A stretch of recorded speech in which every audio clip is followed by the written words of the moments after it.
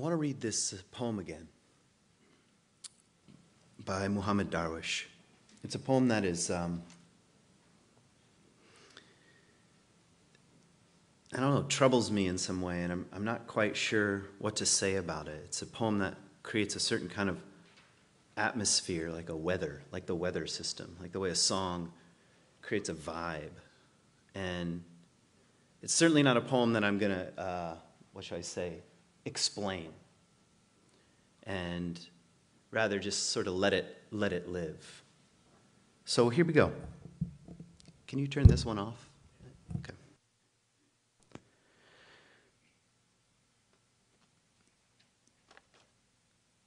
In Jerusalem, and I mean within the ancient walls, I walk from one epic or epoch to another without a memory to guide me.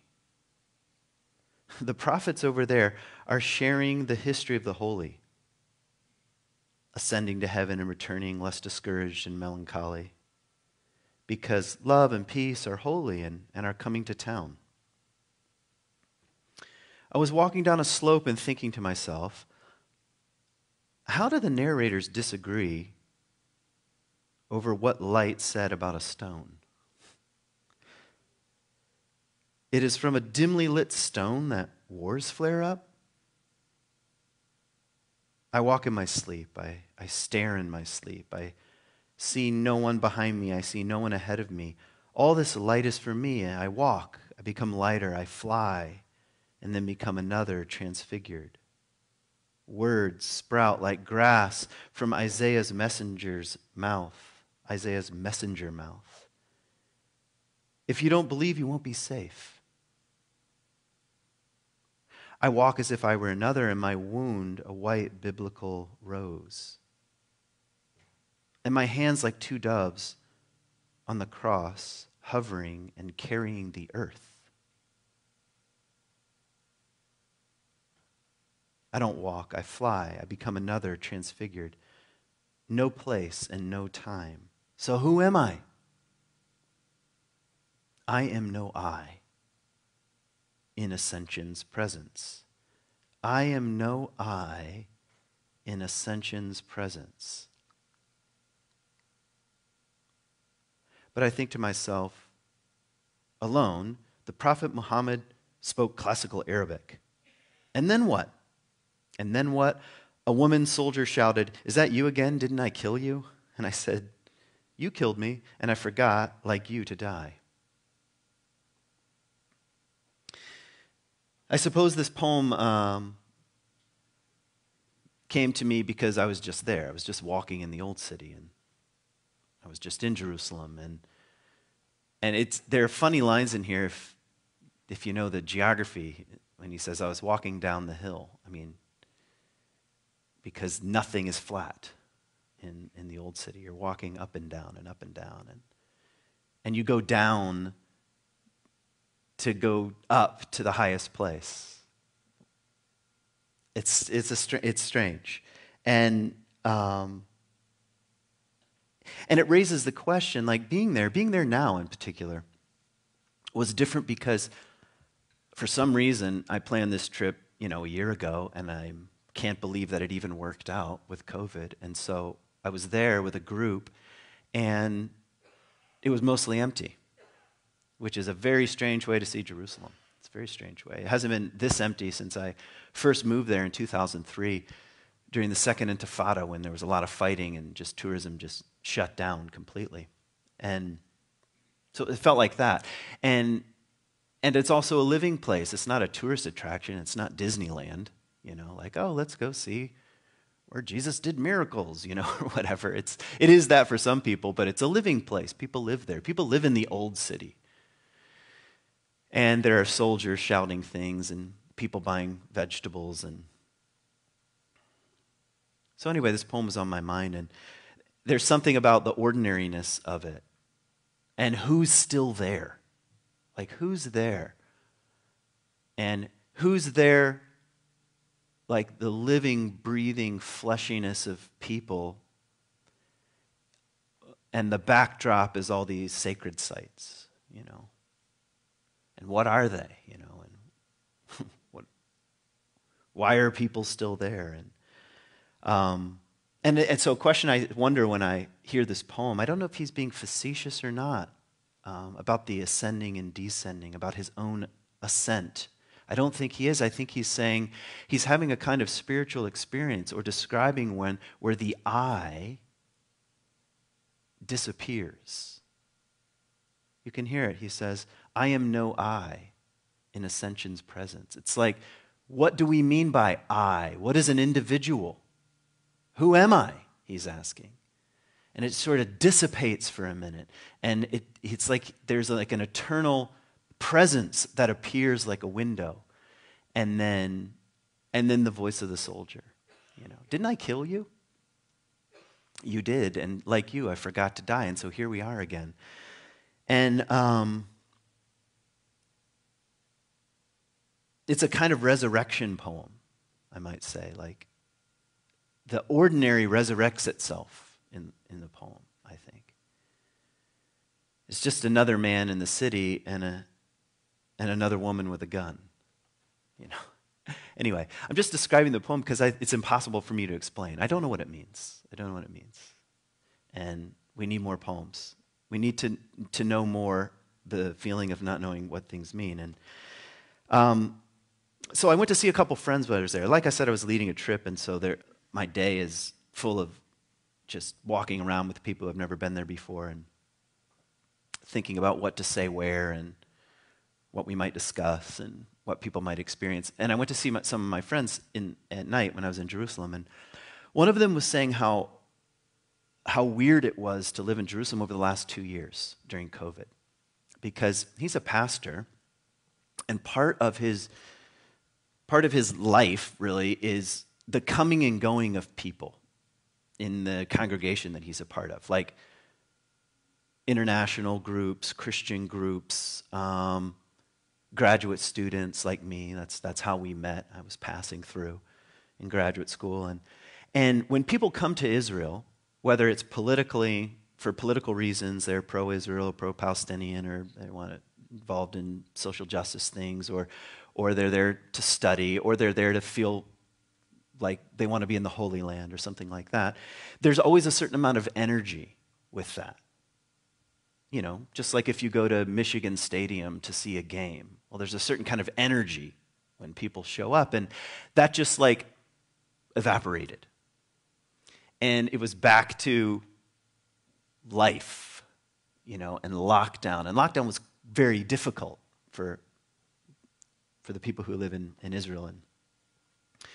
And of course, the underbelly of bureaucracy shows itself. And so he was kind of saying something like, it was like the specialness of this place just evaporated.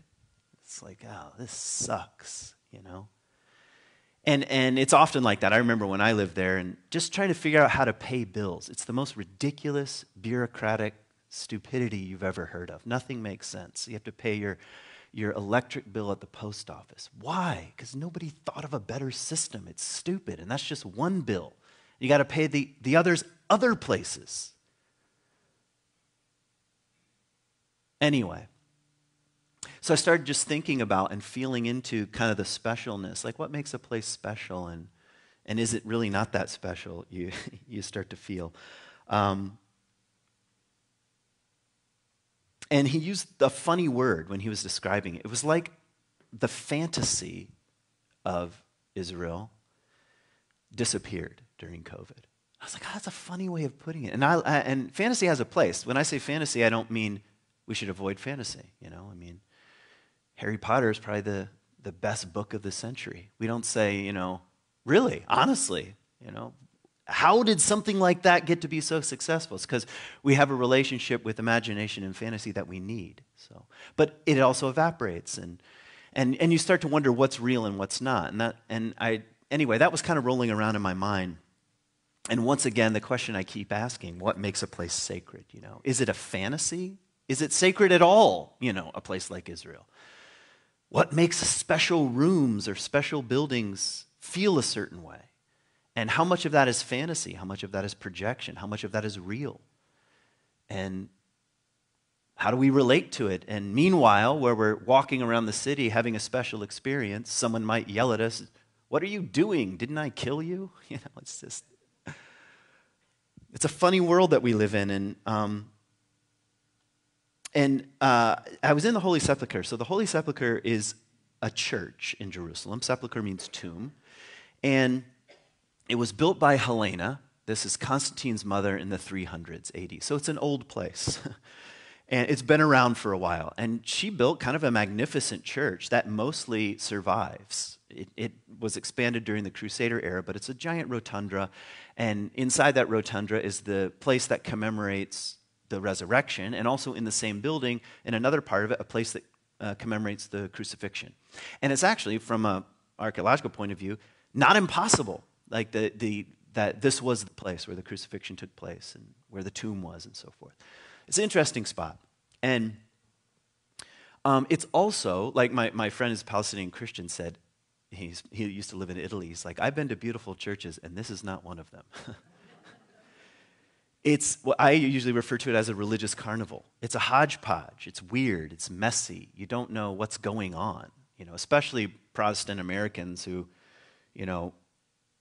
their version of church is like a couple songs and a sermon. Have no idea what's going on. Like, why are people walking around, and why are they wearing these weird clothes, and what is this incense, and why are people chanting, and why are some people waiting in line for things, and who painted this, and what is this mosaic, and why are people rubbing oil on a stone? And I just say, just enjoy it, just enjoy the religious carnival. And it's a strange place. And in 1757, something like that, actually that exactly, the Ottoman Sultan announced there should be what he called the status quo.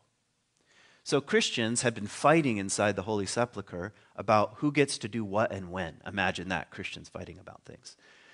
And so he said, enough. Everything is going to stay as it is, and we're going to call a timeout. All right, the status quo. So he said, timeout. I don't know if he really did like a timeout, but that's how I think about it, timeout.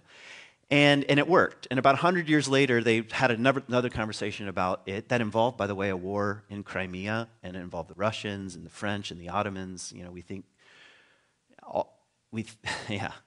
For things to be happening again in Crimea that are both religious and political, involving the Russians. And it's like, okay, here we are again. So anyway, they announced again the status quo, that it should hold, and it's been that way ever since. So the church is shared between 6 groups, and it's like the Ethiopian Coptics, the Ethiopians, the Coptics, the Armenians, the Greek Orthodox, the Syrian Orthodox, and the Catholics share the space. These they are also different cultures. They speak different languages, so imagine trying to do that, So it's mostly held in.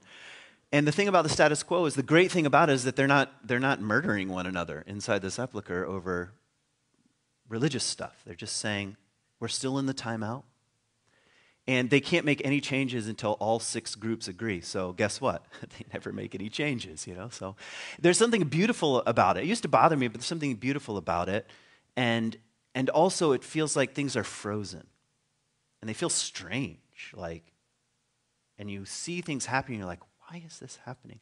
When I was there, it just happened to be the time when it was the Franciscans' turn to go inside the tomb, and they went in there, and they have their little incense things, and they come in. And of course, the Franciscans, they've got the organ, and it's very Catholic, the liturgy, and they go in and they did their special thing, and then they came out. And then as soon as they were done, then the Greek Orthodox had to go in, and then they had to cleanse the tomb with their incense. And then the Armenians had to come in, and they had to cleanse the tomb with their incense. And then later on, it would be their turn to do something different. And it's just funny to witness this. And the thought that occurred to me was strange. I was like, this was going on when no one was allowed in the sepulcher because of COVID. Just think about that for a moment. It's not a show, They're mostly annoyed that tourists are there. They have them blocked off. It's our turn, and they block everybody off, and you have to stand behind these little rails. And it's just like, how interesting. How do we get here? And what is it that we're commemorating or remembering here? And the fact that it just goes on, it would go on forever whether anybody went or not. I don't really have a thought about that, it's just strange. It's a strange thing. And I start to wonder, I was starting to wonder, like, just about the state of religion, period, the state of Christianity. It's like things feel frozen sometimes. Why are we doing these things? And for how long? And is that good? Is it bad? Or is it neither, maybe neither good or bad are the right categories? And sometimes I feel like maybe the next generation is like, whatever you guys are doing, fine, but they've just left the building altogether. Maybe they've heard about it, but other than that, they're just, so it's like Christianity is in a weird spot. Religion is in a weird spot. And there's a lot of effort to keep things the same. And sometimes the sameness feels like a death. I might say something like that. Here's another thought. I had a lot of things that were kind of stirring in me as I got to walk around with other people on a pilgrimage.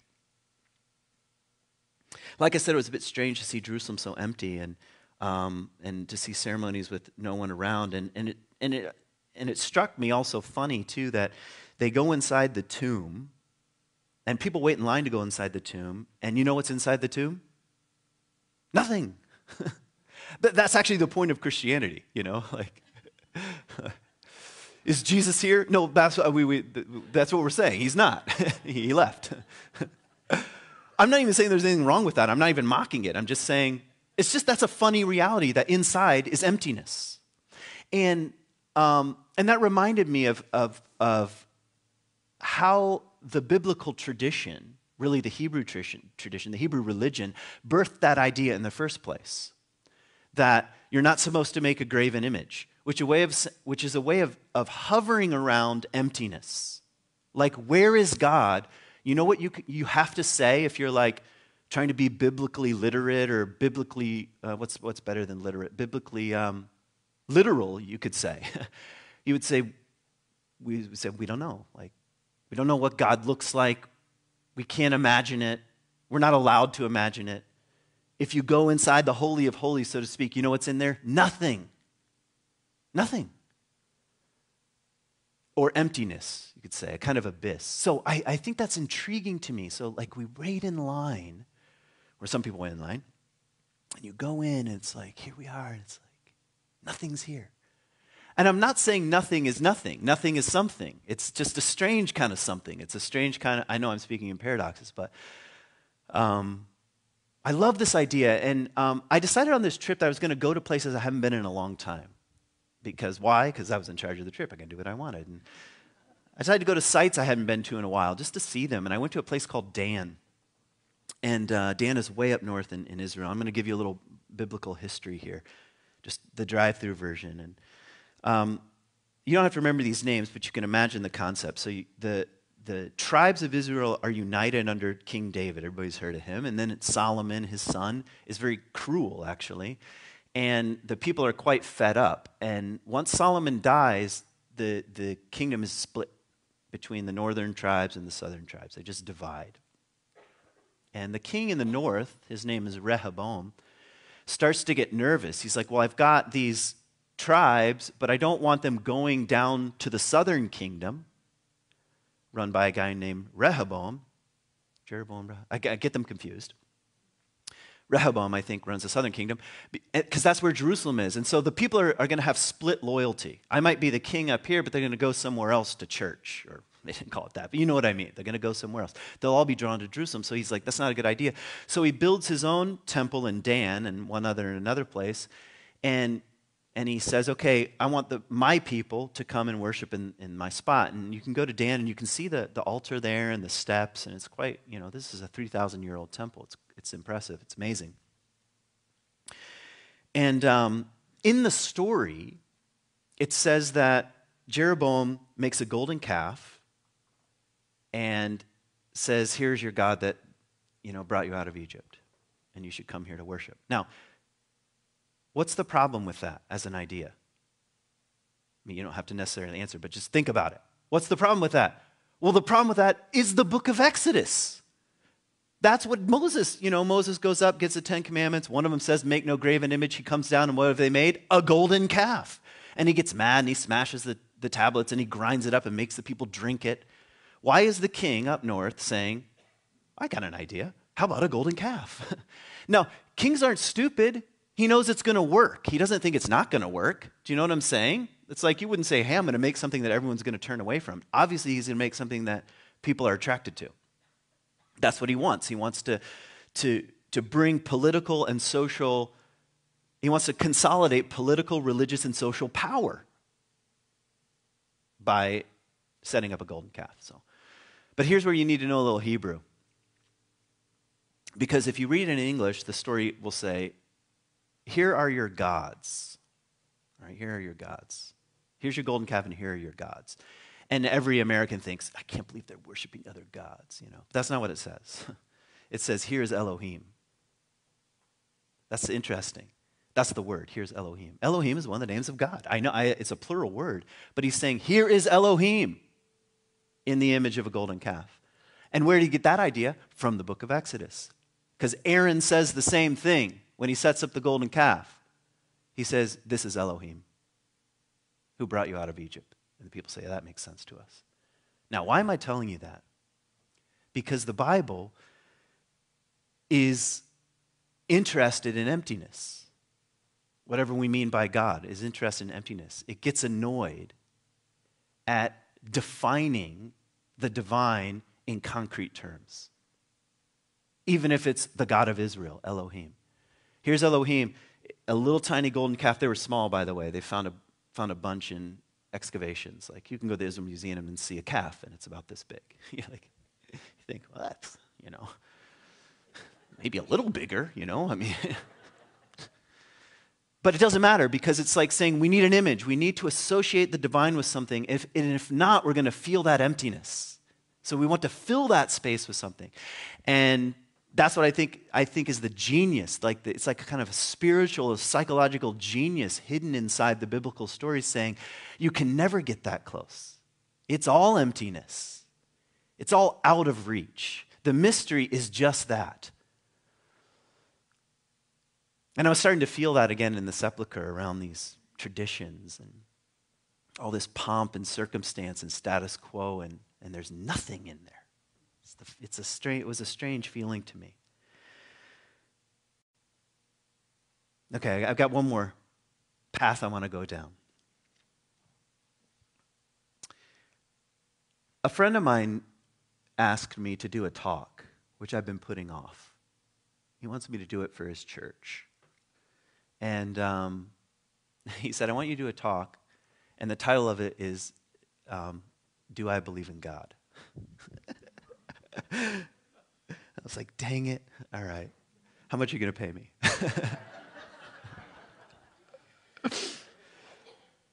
Because I like to avoid this question. Because it feels like to me something like this. To say I believe in God or to say I don't believe in God still feels like a kind of act of will. Like a faith, really. Like, oh, I definitely don't believe in God, or I definitely do believe in God. So there's like an element of faith that involves both. And also it makes me uncomfortable because it's like, what's a belief? And what does it even matter? Do you know how many people say they believe in things and they just live in a completely different way? So what's the point? And so lately, the last 10 years, I've mainly said something like, it's not a very important question. But now it feels like an important question, but in a different way. So I've been thinking about it. I still haven't given the talk yet, but I will. And something is starting to change for me. Like, I tend to think that the question of belief in God has something to do with desire. That's the way I would put it. And I would put it this way, if I can just be personal. There is a desire that's present in me for the transcendent, for the mystery. Like, the desire is present. It's like it doesn't matter to me if there's a belief or not a belief. The desire is present. So how can I put it?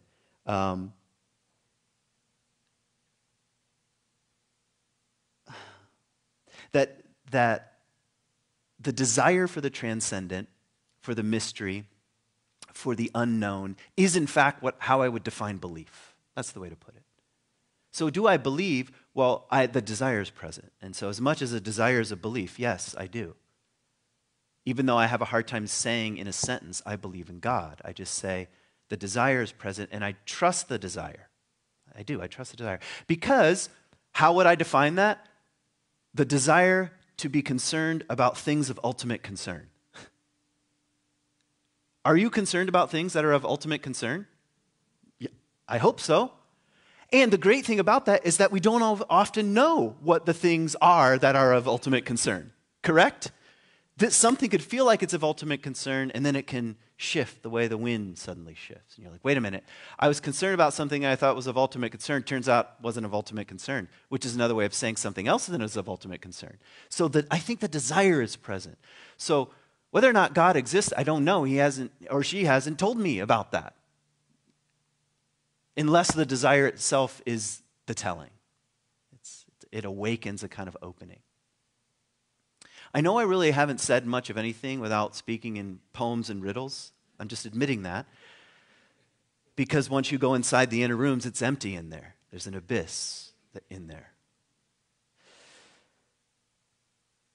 I was with a friend of mine. I'm almost done. I was with a friend of mine in Israel. He's a pastor from Denver, and we were kind of co-leading. And he's brought, this I think is his third group over, which I'm really grateful for. And we were ending the trip, and ordinarily people come to the Mount of Olives, which is next to Jerusalem, and they kind of recapitulate the entering of Jesus into Jerusalem, and you're on the Mount of Olives, and they walk down and into the city. It's kind of this thing, and I don't know why. It was kind of a logistical thing. There was also the Jerusalem Marathon happening, and I had to adjust things, and which is always there's always something wrong and going wrong. You can never plan. So I kind of enjoy that. So I did it in reverse order, and I said the last thing we're going to do is ascend the Mount of Olives. And so that's what we did, and he remembered as we were walking up, he's like, you know what? There's the story of the ascension of Jesus. And I'll read that at the top, and we'll end the trip that way. I was like, great, do that. So we get to the top, and he reads the ascension story, and this was in the ascension story, and I swear I've read the Bible before, but every time I hear something, I think, I've never heard that before, you know? And it says this, Jesus ascends, and it said, many believed and some doubted. That's the way the book ends. That's odd. And he said, that's an odd, that's kind of not very good propaganda, you know, he ascended, and some people doubted. That's weird. That tells you that there's probably some authenticity to this story. You don't slip in that a lot of people didn't believe this unless a lot of people didn't believe this. And I started thinking that doubt, and when I'm calling belief, now I'm giving it the nuance of desire, are like lovers. They hold hands. They're one and the same. It's that's an image of the inner rooms of my own heart. I believe in the sense of I have a desire for the transcendent and of things of ultimate concern, and I doubt at the same time, you know? And I think, when will that go away? I don't think it's going to go away. I think that, for me, that's what being a person of faith is like. It's just carrying these tensions in the inner rooms of one's own being. So I've got two questions and I'm done. I'm not going to go into detail. I just wonder what it would be like for you to wrestle with the question again. Do I believe in God? What do I mean by that? And so that's one. And here's another question. What is my actual experience of my own life right now? What is my actual experience, otherwise known as God? But what is my actual experience? Something was very different on this pilgrimage. I've done dozens and dozens of these. And you know what? The number one question to me as I was walking around was not like, what happened where? Do I remember the dates? And the status quo started in 1757, and the Babylonians sacked the temple in 586 BC, blah, blah, blah. Who cares? You know what my number one question was for people on the trip? What's happening for you? That's all I was interested in. What is actually happening? What is the nature of my own experience? What am I thinking and feeling and sensing and imagining and questioning and wondering about and doubting? And what's the desire? Do you believe in God? What is your actual experience of your own life like? Is it possible to tune back into that? And I have 4 more, but I'm not going to say them. Those are the 2 questions I'm interested in right now. Thanks for listening.